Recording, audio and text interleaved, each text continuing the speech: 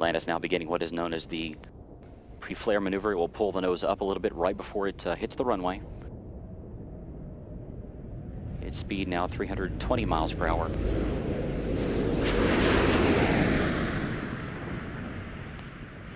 The gear is down and locked.